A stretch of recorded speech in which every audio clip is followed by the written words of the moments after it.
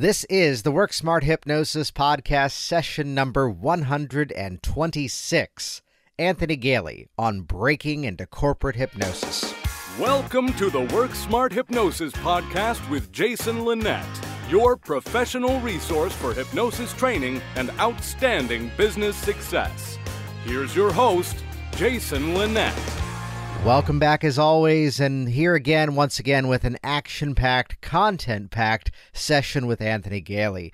Anthony was on the program back on session number 61 back in May 2016, and excited to have him on here once again. Now, what you're actually about to interact with is the audio of a live webinar that Anthony and I did together that's just so good. I wanted to share this with a much bigger audience, and that's why it's going on here on the podcast. So if you want to watch the actual presentation, you can actually head over to the show notes at worksmarthypnosis.com, and we're going to link directly to the video replay of that webinar. The original presentation, just a little bit of an edit here, the original presentation was titled 3 Steps to Break into Corporate Hypnosis. Though, as you can hear, Anthony really opened up the gates and shared practically everything. So I had to remove the number because he shares so much more beyond just 3 simple steps to break into that. So what do you say to the corporate market? What should you go into that presentation with the goal of, and how do you stand out in a crowded marketplace? Those were the original bullet points, though, again, Anthony's going to share all sorts of nuggets of wisdom, droppings of knowledge bombs, as we like to say here, and just really wonderful information. And stick through this entire presentation because he actually opens up for a bit of a Q&A, and you're going to hear some really insightful questions, and just from a guy who was really out there working, some really outstanding information. To learn more about Anthony's trainings, you can head over to corporatehypnotistmasterclass.com. Again, that's corporatehypnotistmasterclass.com. There's a lot of information here, so with that, let's jump directly in. This is session number 126, Anthony Galie on breaking into corporate hypnosis. Welcome, everybody. This is the Work Smart Hypnosis webinar series, and so excited to be joined here today by Anthony Galie. Anthony, how are you doing? I'm great. Good to be here.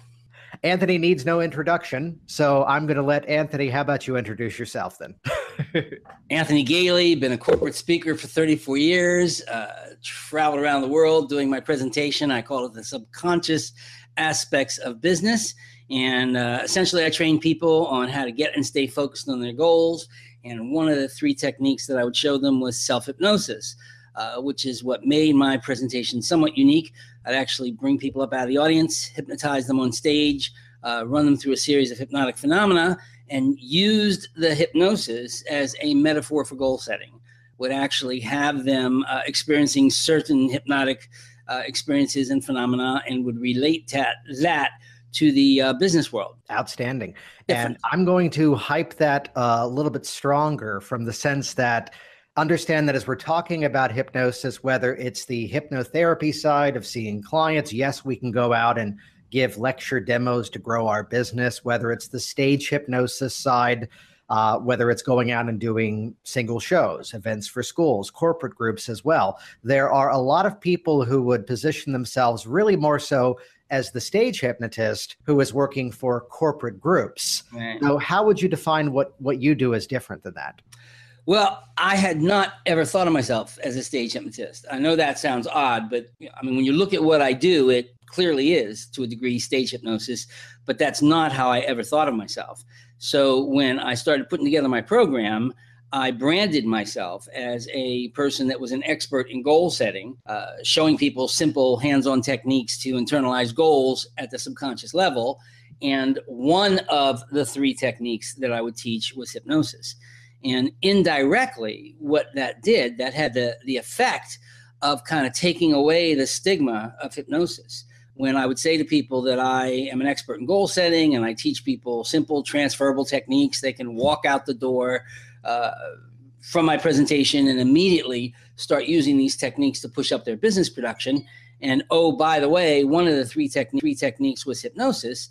that tended to intrigue people as opposed to scare them. Whereas if I said that I'm a stage hypnotist or I'm a hypnotherapist who uses hypnosis to help people set their goals, if the words out of my mouth, first words were that I'm a hypnotist, that tended to evoke a very fixed reaction. Oh, I know what a hypnotist is. You know, I saw one last year on a cruise ship. They make people dance with broomsticks and quack like ducks, you know. And so the way I structured it tended to bring out a different first impression.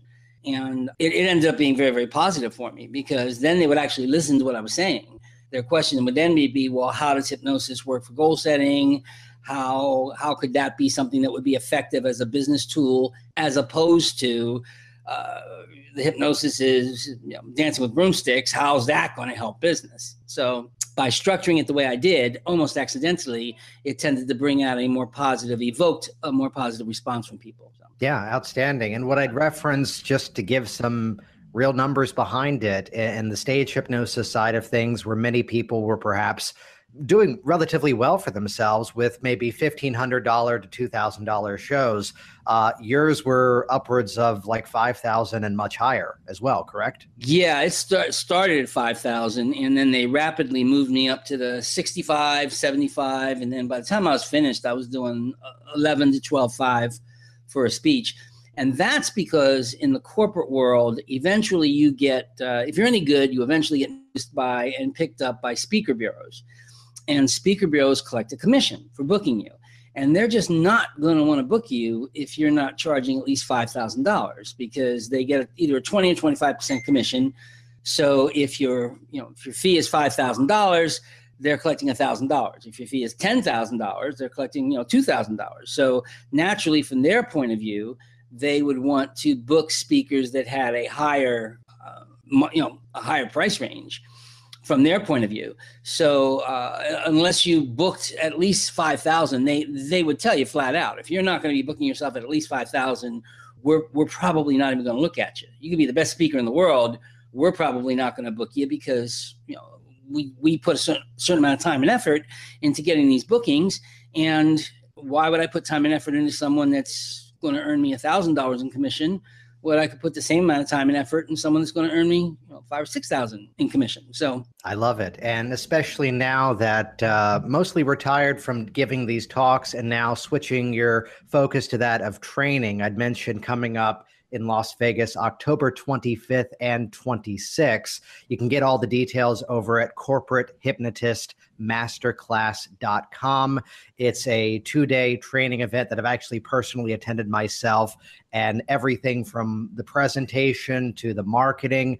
And in this time together today, I've pulled at the intentions enough to get you on here and give you the title of 3 steps to break into corporate hypnosis. So giving people some actionable strategies to get out there and start to break into new markets, start to break into new territories, and really take these markets to higher levels. So again, rather than the hypnotist with a single client, single session stuck in that dollars for hours model, rather than being at the threshold of the stage hypnotist, let's go a little bit bigger. So with that, let's jump right in. I know your first bullet point to chat with here was in terms of, and you've alluded to this to some degree, but let's spend some time about the first step about what do you speak about? Because I imagine, correct me on this, these are groups that very clearly want just a lecture demo on the history of hypnosis, how it works, and what services hypnosis is good for, right? Yes and no. Hopefully. The paradox of corporate hypnosis is that you're now dealing with businesses. I came from a background of hypnotherapy, so I've done hypnotherapy. In college, I did some stage hypnosis. I mean, it wasn't big business, or it wasn't terribly professional, but I did stage hypnosis. So I've had exposure to both of those fields. And when you're dealing with stage hypnosis, you're talking about entertainment. These people, you want to entertain them. And at the end, the emphasis is often on the hypnotist. So-and-so did a great job, or he and she was such a great entertainer, or had them rolling in the aisles. And when you're talking about corporate hypnosis or business hypnosis, it's actually really quite different. You're at that point, the focus and emphasis is on your audience, how to help them make more money, how to get them to go out there and to generate more income. So that's what you're looking for. Of everybody's favorite radio station is What's in It for Me. Yeah, I mentioned to people when they come to my program, before they come, that if you were to call 3 meeting planners up today, if you pick up the phone and call 3 meeting planners who would potentially hire you as a speaker sometime in the future, one of those 3, I'd be surprised if you called 3 and at least one of those 3 didn't ask you the following question. What are my people going to get out of your program? What are they going to have at the end of your program that they don't have today? In other words, what's the value in if we're going to pay you $10,000 to come in and give a speech, what are we getting for our 10 grand? If we want an entertainer, if we want you to sing and dance and make them laugh, we'll tell you. But this is a business conference. We want our people to do more business, to make more money, to push up their productivity. They've all got some kind of an agenda that revolves around business. And it's a transition. It's a shift in thinking, because for the longest time, I thought of it as, again, being an entertainer, satisfying the audience, making them happy, making them laugh, doing a good job. And yet the client that's hiring me is often thinking along different terms. They're thinking, what did this guy or woman just teach these people that's going to help them go out there and bump up their numbers, make more money, generate more income for this company? It's just a slightly different way of looking at things, but it's a powerful difference, because if you start honing in on that, about how they could be, use this technique and you'll make more sales. Generate this, you'll overcome your fear of rejection. Use this technique and you'll pick up the phone more often. The people that are hiring you are sitting back there saying, now that's valuable to me. That's going to help these people go out there and generate more business, more sales, more customer service, whatever it happens to be. But if you're up there and saying, isn't that funny? Isn't that amazing? Didn't I just do an amazing thing by having them talk into their shoe? That's the emphasis is now on the hypnotist. And from a business point of view, that's funny, that's entertaining, but they don't see it as being very valuable to business. It's just a subtle yet powerful shift. If you're dealing with businesses, you got to start thinking like a business. And I recall coming out of the hypnotherapy world and out of the, doing the stage hypnosis, that it was a subtle yet very powerful shift in the way I thought about things, the way I looked at things, and it made a difference. So if I can recap that, the first bullet point here, the first step of what do you speak about, it kind of goes into your step ahead of us in terms of what the second step was about leaving the audience better than you found them. What are the strategies that you can actually use so that these things are actionable, these things that they can actually put into use, and whether it's physical, whether it's something tangible of, they can use this strategy and now here's going to be their result. Right. Typically I will open the presentation by saying, here's who I am. This is what the topic of the presentation is going to be. And in this presentation, this is what I'm going to do. For example, I'm going to show you 3 simple hands-on techniques to internalize goals. By the time this program is over, you will have learned 3 new ways of programming your subconscious mind to push up your business production by internalizing these goals. So I'm telling them up front, this is what you're going to learn.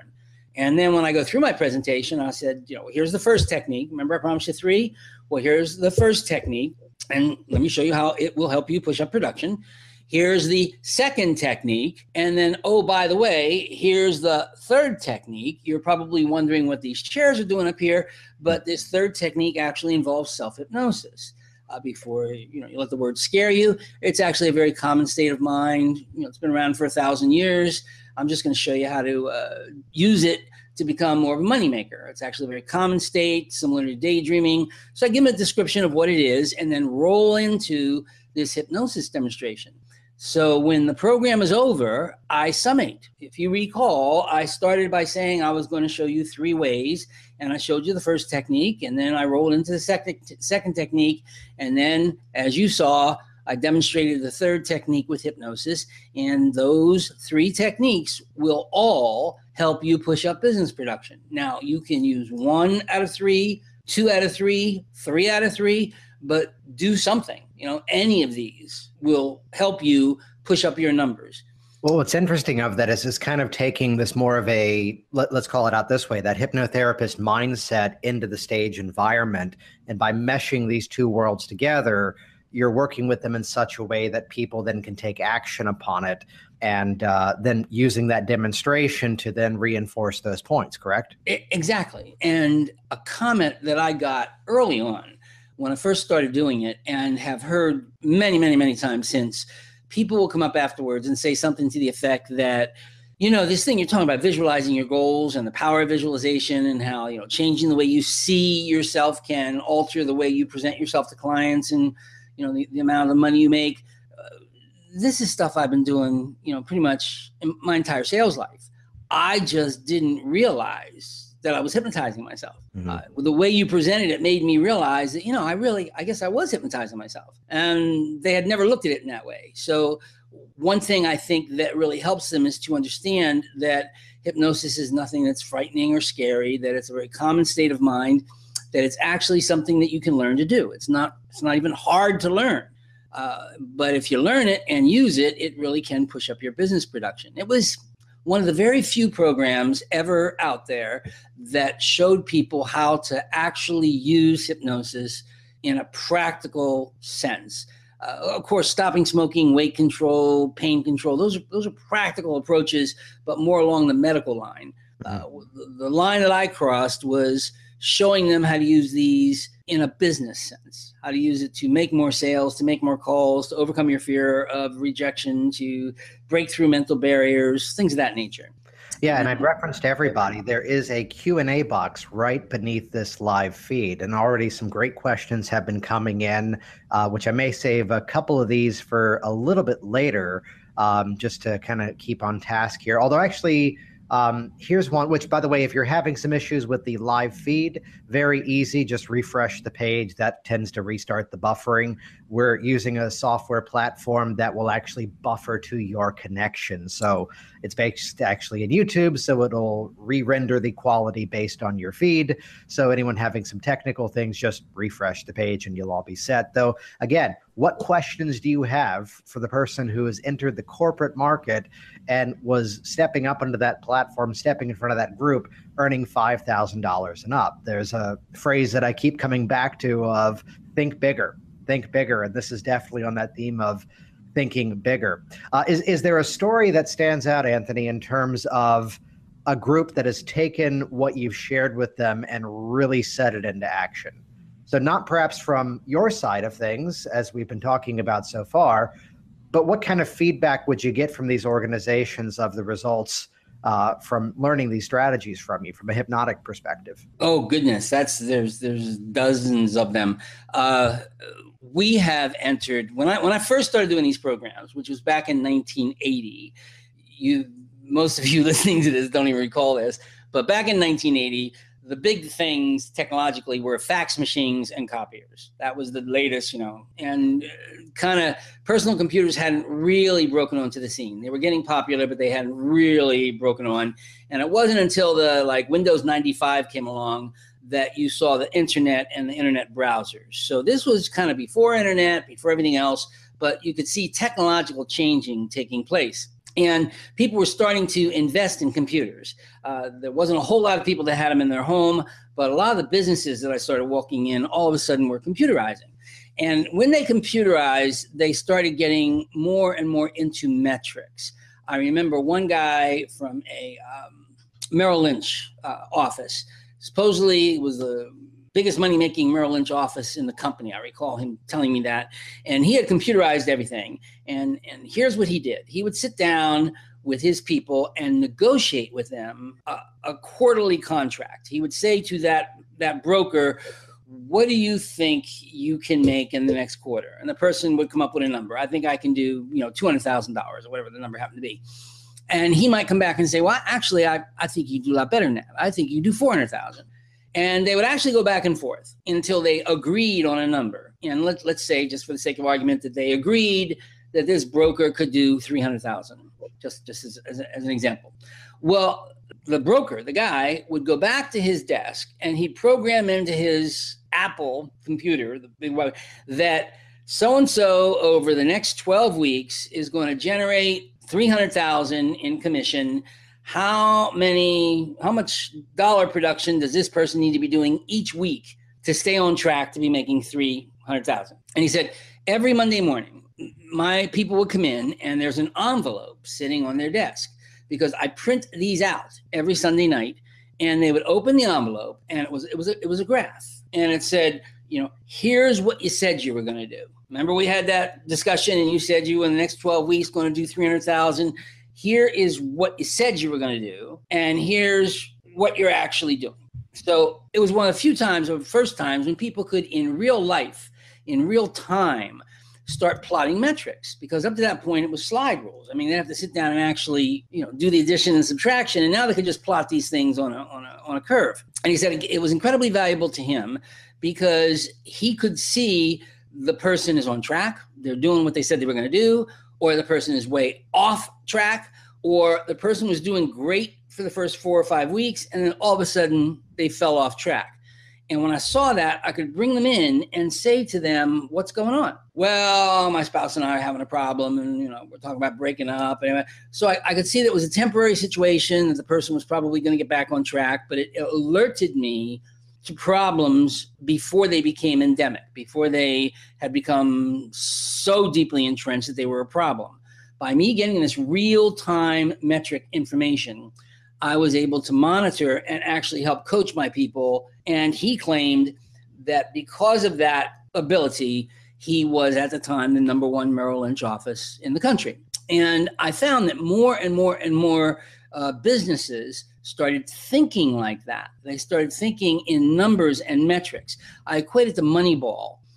For years, baseball players would send these scouts out who had 30, 40, 50 years experience in baseball. And they would look at a pitcher, they'd look at a player, and they'd say, based on my intuition, this person's going to do well. So we should hire this person. But it wasn't based on metrics. It was based on knowledge and experience and feelings. And it was successful to a degree.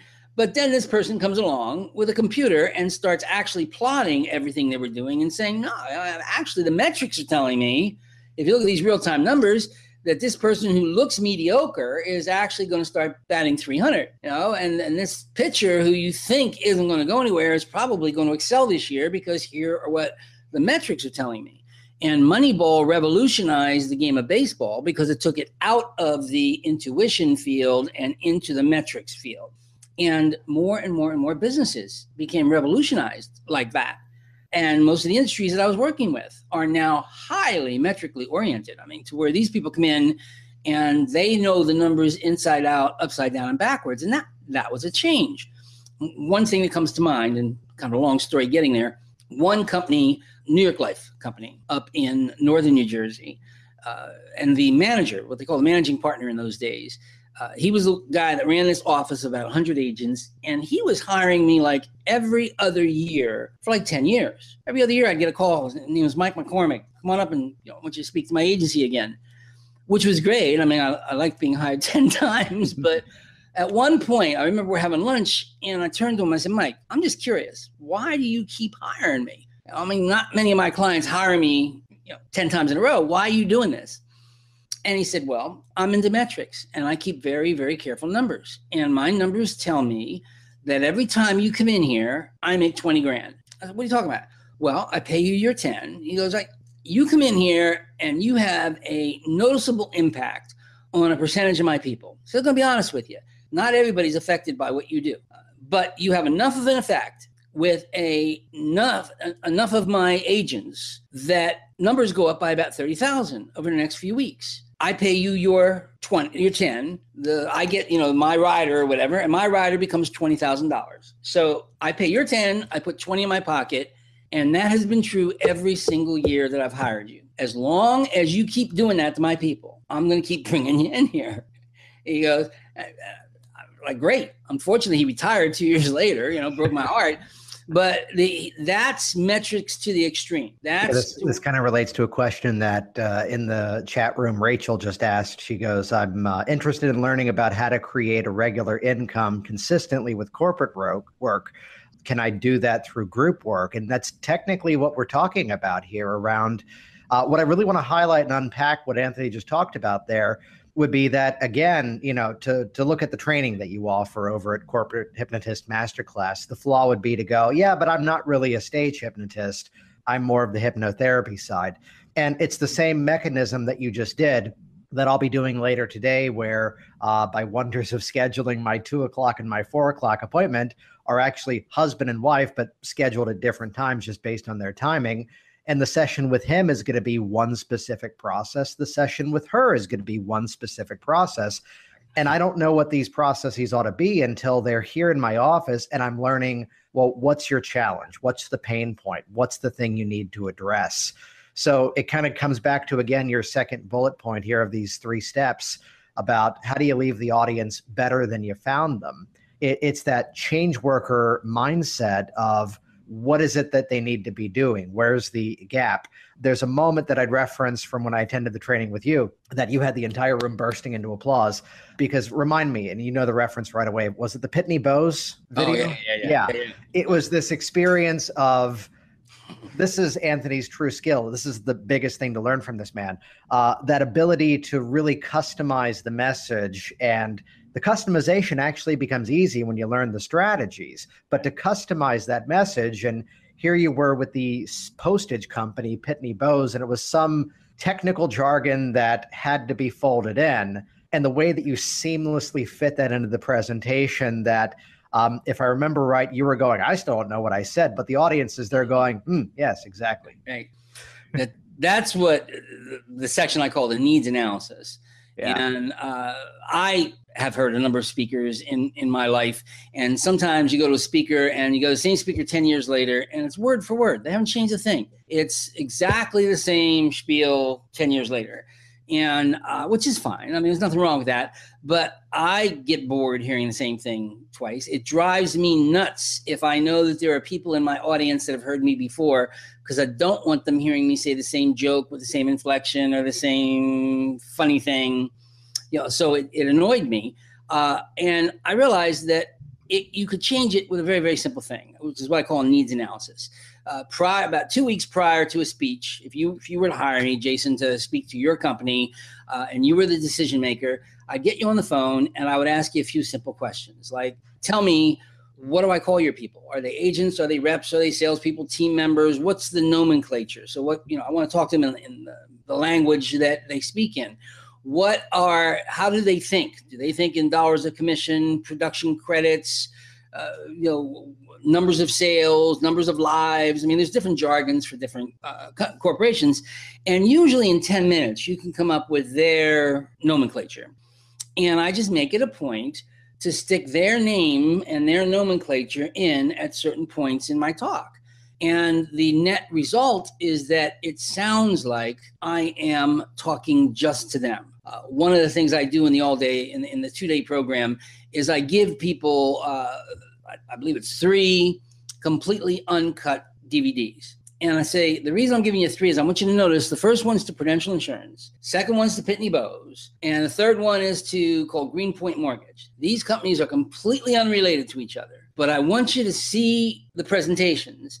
And when you look at them, it's going to sound like I'm giving 3 totally different speeches. But if you strip away all the nomenclature and listen, I'm giving the same speech 3 times.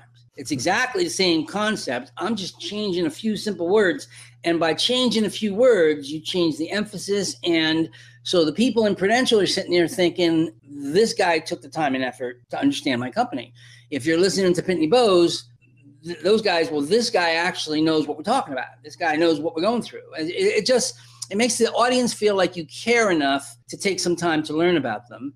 And the speech doesn't have to be different. I had one of my graduates called me 2 weeks ago and was slightly concerned. He had been hired by an insurance company, and they had hired him for a single speech. He was going to talk to the salespeople.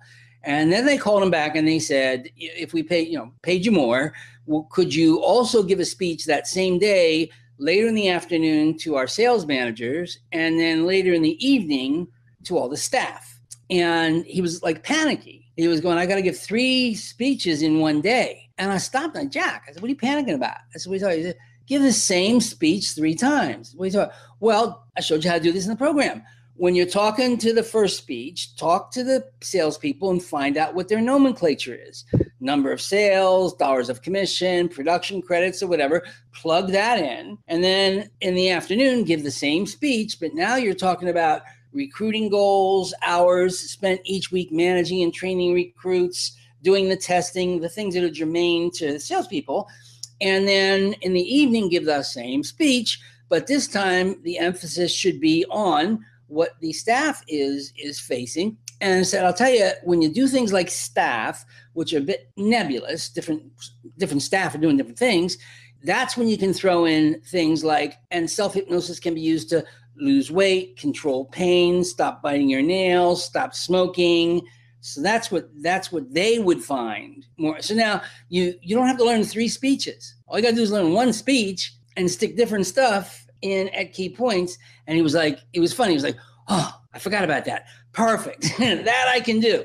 So instead of having to go out and kind of create or memorize 3 speeches, you really don't have to do that, which is why I include those DVDs. I want you guys to see at first glance, when you look at these DVDs, it kind of looks like I'm giving 3 totally different speeches.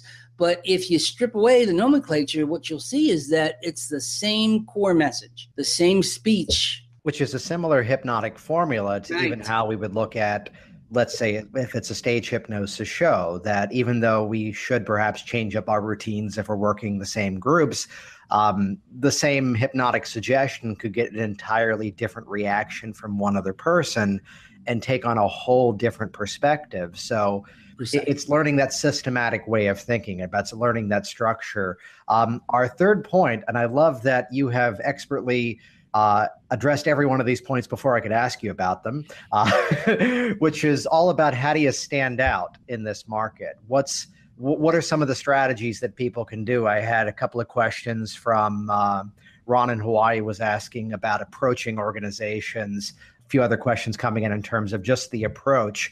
What is it? And I'd give a preview here. Again, all the details for the upcoming training, which is October 25th and 26th in Las Vegas, simply corporatehypnotistmasterclass.com.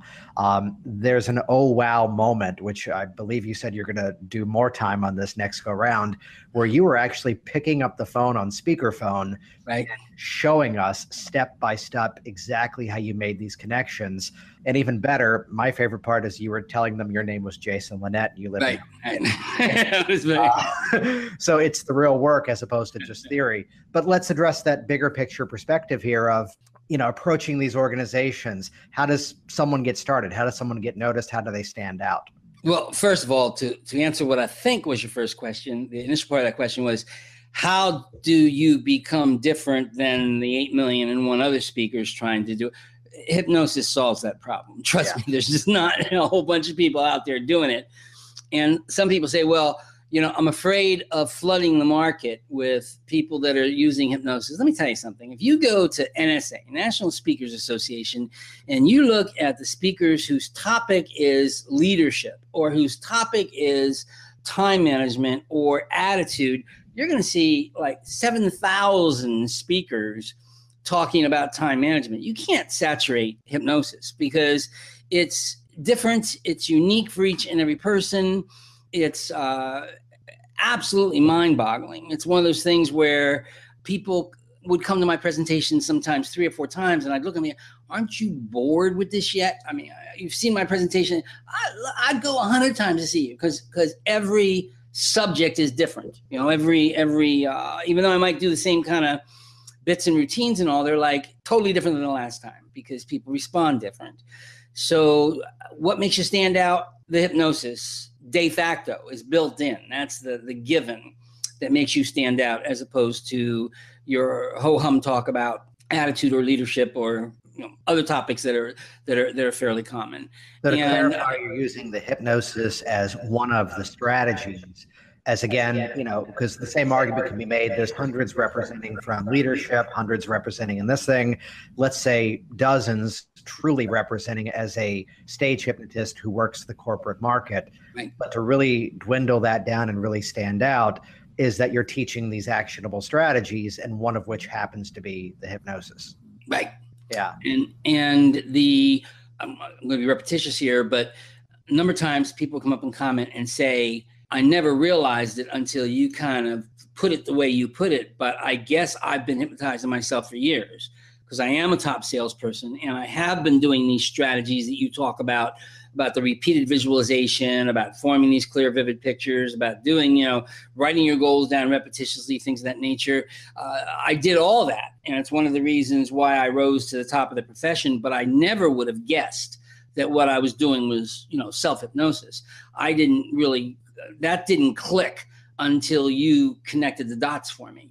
So, had you told me prior to your presentation that I've been hypnotizing myself for years, I'd have told you were off your rocker. But now, based on the way you explained it to me, I guess I was. So that is something that most people have an insight to the way that they've behaved and been behaving. So yeah, the hypnosis de facto makes you unique at what you do. Now, the next part of your question, if I heard, was how do you actually penetrate a market? How do you get yourself booked? Well, the first thing I think you do is you pick a market, and it could be anything. When I started, I was in an unusual situation. As I mentioned this in the program, for years, I didn't tell anybody this because it just really wasn't relevant to what I was doing. I started from scratch. I mean, I had moved out to a remote corner of the Hawaiian Islands. I lived in an area that had no television, no public water, no TV, no, telephones. I was in the middle of nowhere. I had to drive 5 or 6 miles to get to the nearest telephone, and I knew no one. I mean, I had moved from the mainland, didn't know my neighbors, absolutely knew no one, and started the business. I could not have put myself in a worse situation to try to start a new business. And I'll tell you what I did. I picked up the phone, got in a car one day, drove down, picked up the phone, and started making phone calls. And I just started calling real estate companies, telling these people that I'm a speaker, I want to come in and talk to your group, no cost, no obligation. But at the end of my 20, 30-minute talk, I'm going to see if people will sign up for my all-day program. And as I mentioned in the seminar, the first day I did it, I got people who agreed to let me come in and speak to their group. And I recall driving back home thinking to myself, this is going to be easy. And it wasn't easy. But when I drove over to give the speeches a couple of weeks later, what was interesting is that a number of the managers who had given me permission to come in and speak to their sales forces, I believe 2 out of 3 of them made a very similar comment because it stuck. And the comment was, we get people calling all the time wanting to speak to our sales force. We get people who want to sell them this or sell them that. We've got 50, 100 salespeople. We get calls from people all the time that want to come in and address our sales force. But when you called, you just, you had this energy. You were exciting. You were exciting to listen to. And you kind of made me want to meet you, because and I swear, I was flying back. I lived on a different island. I lived on the Big Island. I'm flying back to the Big Island that night, and I was just racking my brain. What did I say? I could not even remember what I said. Whatever it is I said, that's worth money. What was it that these people were hearing? And I finally realized it. It's crazy, but it's true. The place that I had to go make phone calls was in a guy's open air garage. I have to go down into the garage, and he had a terrible mosquito problem. And the mosquitoes in Hawaii are like huge. And I wasn't making calls in a suit and tie. I was making calls in a tank top and shorts and sandals. And I'm down there in the dark making these calls. And the entire time I'm dancing, jumping, just trying to keep these mosquitoes from devouring me. The person on the other side of that phone call didn't know that's what I was doing. All they knew was this person sounds exciting. This person sounds charged up, man. This person is filled with energy. And it was. You want to break into the corporate market. It sounds crazy, but it's a lesson. Garage, a mosquito infestation. I never forgot that lesson because it was actual and it was real. And I recall Ronald Reagan had a statement: "Nothing sells like conviction." Yeah. And when I was calling, I was like, I want to get off this phone call as fast as humanly possible. I want to get this booking and get the heck off this call because I'm getting killed here. And they didn't know that, but it was a message that I never forgot. So I will rarely pick up a telephone. If you call me at midnight by accident, I may be coming out of a sleep, but I won't pick up the phone until I'm awake, until I'm kind of like fired up, because I learned early on that people respond to passion. They respond to enthusiasm. So I'll show you in the program exactly how to target a market. I give people scripts, word for word. Here's if you get the admin. Here's you did it actually in front of us too, and you got through to decision makers as well, which was that oh wow moment. I had a question. The dates: October 25th, 26th in Las Vegas. Again, all the details over at corporatehypnotistmasterclass.com. There is I'm cheating off of another screen here. There's a promo running at the moment through to the end of August that if you sign up now, it's $500 off, and you get a bonus coaching session with Anthony before the training. Christian from Uruguay. We are global right now. Hello, Christian. Yeah, we got, he basically was looking for some more information, and it may be a geographic thing where he is, about dealing with the hypnosis stigma, quote, taboo thing. Strategies to use that. If that is the way to stand out in the market, what if the group you're approaching has a stigma around that? Well, you plow through it. I know it sounds plastic, but when I started the business, the nearest town I lived to was Hilo, Hawaii. This was in 1980. The entire city was the second largest city in Hawaii. It had 39,000 people, and 60% of them were Japanese. And the Japanese just don't do hypnotherapy. They just don't do it. So I had a very small sample space, which was cut by 2/3 because of the stupid place I located myself.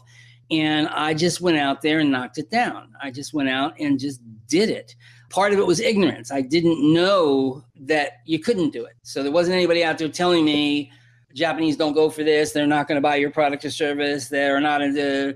No one told me that. So I didn't know. So if they weren't responding, I figured it must be something I'm saying or doing wrong. So I turned instead of blaming them or blaming the market or having an excuse for not succeeding, I turned myself, okay, what am I not doing correct here? And that was another valuable lesson where, strangely enough, it's all under my control to a very great degree. Not all of it, but to a very great degree. I'm the one that's pulling those strings, whether I realize it or not. So I went out and just made it happen. And I know that's, again, easy to say, not so easy to do. I just decided I loved hypnosis. I decided this is what I wanted to do with my life. I had no mentor. Nobody else was doing it. There was no book I could buy. There was no program I could watch. There was nobody I could call and say, hey, can I come to your program? Would you teach me how to do it? None of that existed. I had to go out and learn the hard way. And I learned the hard way. I mean, I made every mistake you could possibly make twice. But I also learned that if you have a passion, if you really love something, if you're committed to making it work, you can make almost anything work. Yeah, I'd share 2 points on that. One is just very clearly that having gone through your course, again, it's the experience of 40 years of experience in that market into 2 very, very tightly packed days of full content and really getting the strategy, shortening that learning curve where you can make use of what you've learned here in this presentation today and kind of muscle your way through it, as opposed to you just get up there and say, here, start with this. Here's the way to approach these groups. On that question about the hypnosis stigma thing, this weekend I'm at the NGH convention doing a presentation one morning on just network marketing of Chamber of Commerce, BNI groups, to get out there and talk about hypnosis. When I had the mindset of I'm going to passionately talk about what I care about, and by accident, that's going to get me a lot of clients. Yeah. And when it was that mindset, he may not always be the best person to reference, but Jordan Belfort, the guy behind Wolf of Wall Street, would tell his sales staff the 3 keys would be forced to be reckoned with, ruthless as hell, and enthusiastic, or something of that nature of, again, being in that mode, being in that excitable state of just freaking care about what you do and people will follow. No, honest to God, it's it's easy for me to look back and say that it wasn't easy doing it. There was a lot of times where there was the temptation to give up, and just isn't it ever going to turn around? But and it's not perhaps always the best phrase, but with experience comes the ability to, quote, turn it on if you have to. Yeah. And I've got the attitude now where there's really nothing I can't do if I put my mind to it, which is, a really nice attitude to have. It really shows you that you really can accomplish things that otherwise, under normal circumstances, you would have thought were just plain impossible. So just do it. We have some awesome questions plastic coming advice, in. you know what I mean? It sounds like a commercial. Yeah, we've got some awesome questions coming in by the Q&A box. You good for another 15 minutes or so, Anthony? Yeah, sure, absolutely. Awesome. Yeah, so if you've got questions, put them in the box and I will feed them on in. The dates for the upcoming training in Las Vegas with Anthony, October 25th and 26th in Las Vegas. Again, all the details, the promo is currently active over at corporatehypnotistmasterclass.com. Rather than having to reinvent the wheel, he will hand you the wheel and show you how to put that thing into use, which I believe is a metaphor I even heard you say in that course.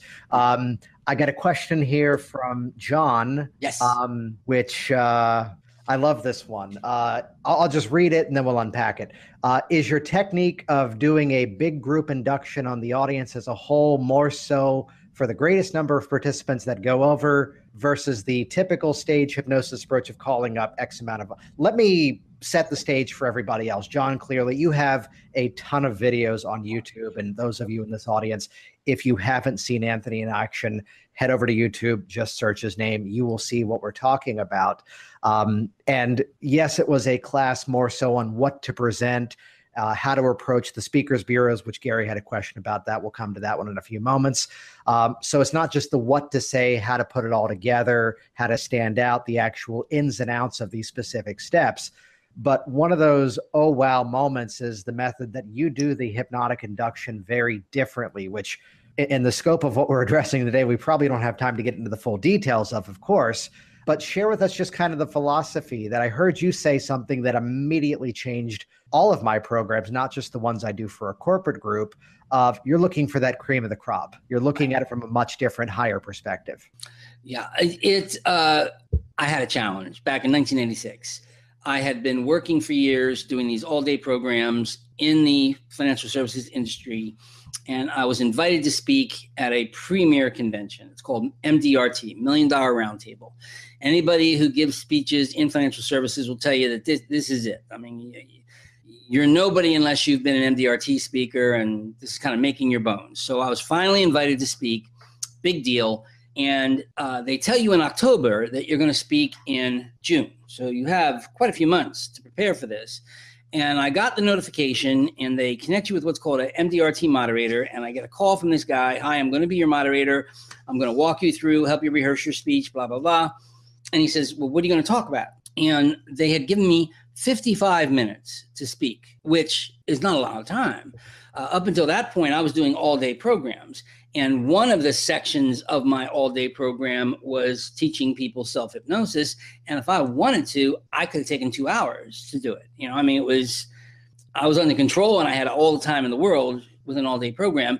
Well, they come in, they say, I have 55 minutes. So immediately I said to myself, well, I'm not going to do the hypnosis because it's going to take me at least 20, 25 minutes to do the subject, do the inductions, get a person in deep hypnosis, deep enough to do something. That doesn't leave me any time to do content, which will leave them with something serious, and to do a demonstration. I mean, I'd eat up all my time just getting people in hypnosis. So the MDRT moderator calls me and he says, what are you going to speak about? And I said, well, I've got this excellent technique on getting your goals on a cassette tape. Spaced repetition. And I think that'd be an excellent technique. And he said, well, I heard you do this thing where you teach people self-hypnosis. And I said, yeah, but I wouldn't do that at MDRT. He said, why not? Well, my experience or my understanding is that these guys are very conservative, very, very staid. I'm not sure it would go over as well. Plus, I only have 55 minutes. I don't think I'll have enough time to actually pull it off. And he talked me out of it. He said, actually, I've talked to people that have seen it, and I think it'd be a hit. It's different. I think, this is a big shot for you. If you can make an impression with MDRT, you'll be busy for the next 20 years. If I were you, I'd do it. I'd take a shot at it. And this is the MDRT moderator telling me this. So I figured, okay. But my challenge was I only have 55 minutes. And 30 of those 55 are going to get eaten up by my induction. Something's got to give. So I was obsessed with it. I would think about it all the time. How can I shorten the induction? How can I get good people in a shorter period of time so I have more time to do a demonstration and leave them with content and da-da-da. And one day I woke up And it was like one of those things where the idea was just fully formed in my head. I woke up and there it was. It was just staring me in the face. And the idea was simple, but it was an insight. And it was that, as an experimental psychologist, you're taught as an experimental psychologist to look at numbers, that it's metrics. It's all numbers and statistically oriented. And I'd known for years that the numbers of hypnosis in terms of random distributions, 1 out of 10 people on the average are going to be very good hypnotic subjects. The bell curve sooner or later always takes hold with large numbers of people. So if I have a large audience, and I knew I was going to have like 4,000 or 5,000 people, that 1 out of 10 of them, probably 1 out of 100, will be super subjects. So I know I've got a sample space of maybe 40 or 50 really great subjects sitting in front of me. The question was, how do I find them? Because what most people used to do or did was they'll say, okay, I got 25 chairs up here. Let's get 25 people. They do this big, long, boring induction, and they start throwing people back. You're not going to be able to tell you can go back, and they end up with their 5 out of the 25, and they use them to do their demonstration. That took way too much time, way too cumbersome. So in my mind, I just said, all right, what can I do to flip it around? What can I do to take maybe 5 minutes to segregate the really good subjects and pick really good subjects so that I don't have to be doing a 25-minute long induction? And of course, the standard and suggestibility tests were good enough. First thing was, the Comstock, or what they call magnetic fingers test. That's to get people in the mindset. Almost everybody responds positively to do this. This takes maybe 2 or 3 minutes. Not amazing. Well, let me show you another test. This is called the arm rising and falling test. And I used that test because I knew that there would be a percentage of people that dramatically responded to this. Some people really want to be hypnotized, so they do this. That's not what I'm looking for. Some people are doing it, and you see they're gritting their teeth, or they're moving around, or they're clenching their fists. That's not what I'm looking for. I knew what I was looking for. I was looking for the hand moving up in what's called a vesiculated motion, the ironed out facial expression, the slow, regular breathing, the catalepsy. And I said to myself, all right, if I do this second test, and if I pay real close attention, and I learn to recognize the good subjects, if I pick the right good subjects, I don't even need an induction. If you get... Which, for those of you that haven't seen it, the appearance of this, again, go to YouTube and you'll be able to track down some clips of this. The stage appearances, Anthony just brings these people up on stage, a quick moment of an eye fixation, and then they're flopping over the people next to them. It is the ultimate induction. It is just so cool looking. If you pick the right 7 or 8 people, you have a phenomenal demonstration. If you pick the wrong 7 or 8 people, it's a very long demonstration. It's like, so I got real good at picking the right subjects. I mean, that's what my focus of attention was, and it worked. So what about, you mentioned the induction. What about another question here? A couple of people already chimed in with this one. What about routines that are appropriate for the corporate audience? Well, if you look at most of the routines I do, most of them are routines that have been done for years. I came up with a couple of my own, but most of them were standard routines. Here's what made them corporate routines. Take a bottle, empty bottle. Tell a hypnotized subject that bottle weighs 10,000 pounds. And if they accept that suggestion, they'll be struggling, veins bulging out of their neck. They can't lift the bottle. And I would use that as a metaphor. I would say, all right, clearly, the bottle weighs 2 or 3 ounces.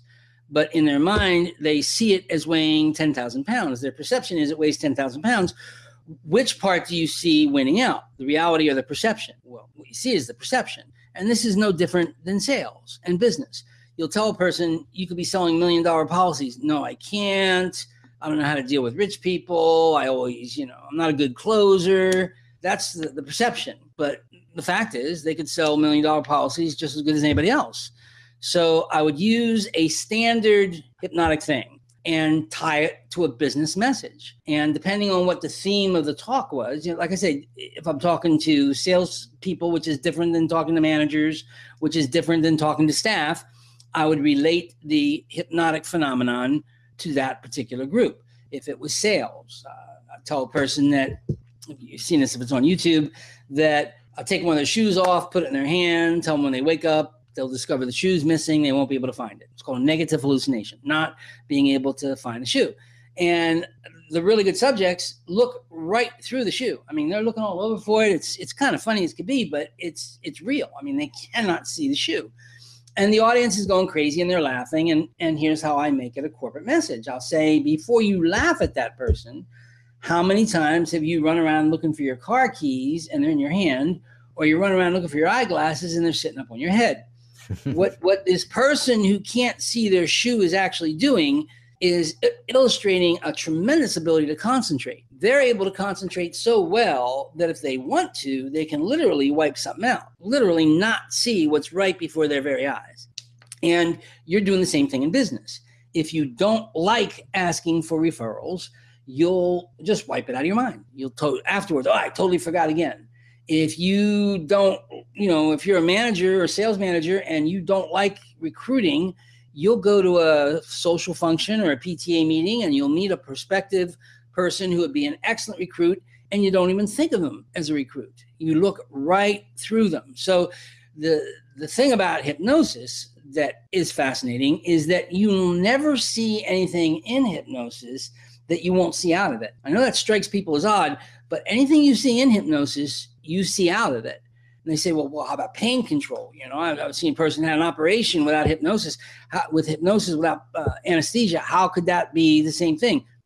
All the time. You ever fix your car, do yard work or something, and you're in the house washing up and you look down and there's a gash on your hand. You have no idea where it came from. And then it hurts. Well, when you were out doing the yard work, mentally, you were totally fixated on something else. The injury was being received. The signals were being sent to your brain, but they weren't being interpreted as pain. You were somewhere else. And then as soon as you see it and make the connection, then it hurts. So the odd thing is you don't see anything in hypnosis you don't see otherwise. Negative hallucination, like I say, you look through your eyeglasses, is a negative hallucination. If you're wearing eyeglasses, you have long ago learned to look right through those panes of glass without seeing the panes of glass anymore. Which takes note from that. It's taking a standard routine and putting that spin about how is it someone's making use of this? How is someone already doing this? And how can they do it better? The same that I'd work with a client and, you want to quit smoking and yet they were on sale and you purchased a whole carton of them. You're safer on the airplane. Here's how you're already doing. This kind of addresses the question from earlier about the stigma. Here's how basically you're already doing it. And he used the superhero phrase. So here's how you use the powers for good rather than evil. Right. Well, I'd give a quick plug here once again. I want to hear, great question, perfectly came in time here.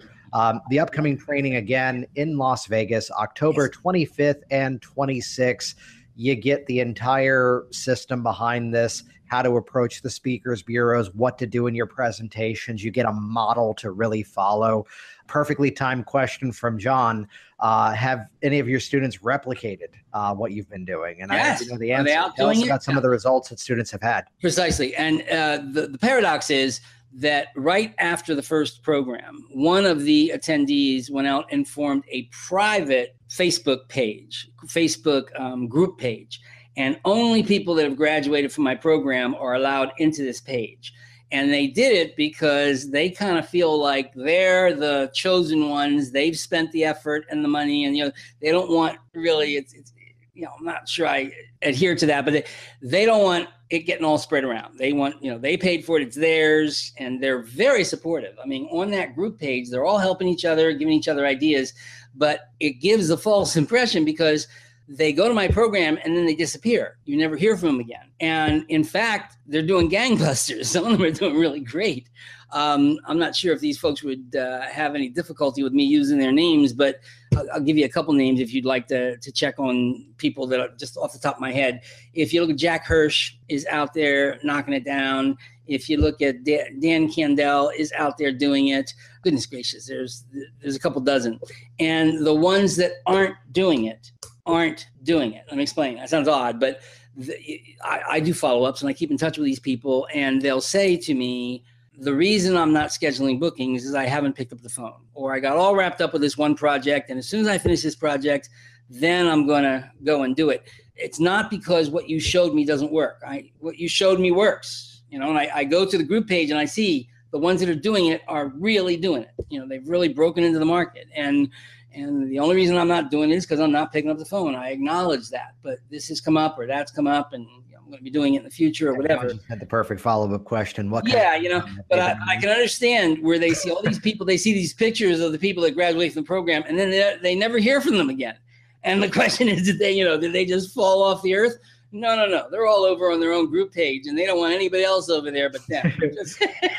John was asking if you have any insight as to the fees they've been earning as they've just entered the corporate market. Yeah, I tell them, I hammer this home. It's $5,000 and up. I mean, you should not be billing yourself as anything less than $5,000. Now, if you say the fee is $5,000, the client comes back and says, all we have is $3,000 and we live down the street from you, and you want to make a decision to take $3,000, that's one thing. But get yourself in the habit. Your fee is $5,000, and then move it up as fast as you can. And that was, there's Jason Christopher is another name. If you look on either my Facebook page or the Corporate Hypnotist, the one that's open to the public, Jason published a thing just 2 or 3 days ago. Hi, I'm on my way back from my $5,000 talk. So much more fun getting 5,000 than 2. He's got a little video that he just posted the other day. So the ones that are doing it are doing it. They're not all doing it. I'm not going to lie to you. Some of them just haven't picked up the phone. But it's not because the system doesn't work. It's because something has come up, or they haven't gotten around to starting it yet. But if you call any of the people, and I'd be happy to give you some names of people that have gone to the program, I don't have dissatisfied customers. I've not had anyone that called up and said, this isn't what I expected, or I did not get what I wanted or needed to be a corporate speaker. I know it works. Yeah, and before we wrap up, again, all the details over at corporatehypnotistmasterclass.com.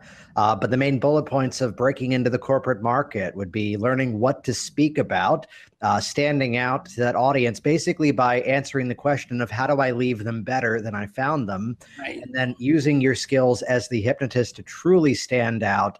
And we'll fold in the fourth step of really be passionate about what you have to offer. Anthony, it's been awesome having you on here. I always enjoy talking to you, Jason. You teach me something new every single time I talk to you. And that, I really appreciate. I just think you're, 10 times more than I do about certain topics. And it annoys me. I'd recommend everybody stick around and engage with the replay as we make this one available, because there's nuggets inside of this, having gone through Anthony's training myself, where he really shared with you the work in terms of how do you put this all in and how do you put it all into use. And a final question came in from Mike. Do you have to be a stage hypnotist first? I could probably answer that I would actually say, yes, the stage hypnotist is going to have a lot of experience coming into this. But even the hypnotherapeutic mindset entering into this may be a slight advantage, possibly, because they're not coming in with the world's fastest, world's funniest crutch to have to let go of. You gotta have something to say is the key. Can I have 30 seconds? Go for it. I can't believe I almost forgot this. I got an email from a guy named Rod Soderstrom a couple days ago, and he said, guys, as far as what I'd like to get out of the webinar, question, what's the best way to approach organizations and optimum types of skits for hypnosis groups?